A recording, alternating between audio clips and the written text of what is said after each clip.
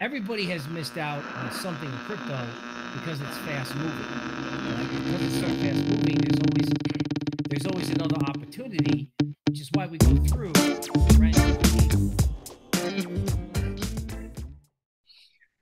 So I think to understand AI, you need to get a book by Kai-Fu Lee.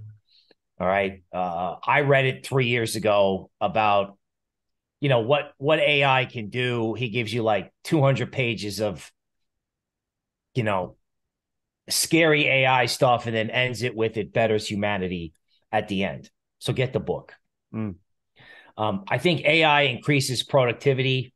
I mean, I know like in my little operation, in my little world, chat gpt is saving us, you know from a person we couldn't hire, right? It's turning one person into two. Now let's talk about AI coins. Oh god, talk about unpopularity, right? So first I'm bullish Bitcoin, unpopular. Then I'm like, hey, AI coins, be careful. Here's why. When you have AI, you have to have tons of data.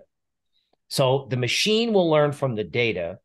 The mystery of AI is that nobody really understands how the machine learns, or, what its brain looks like when it has learned, but you got to have tons of data.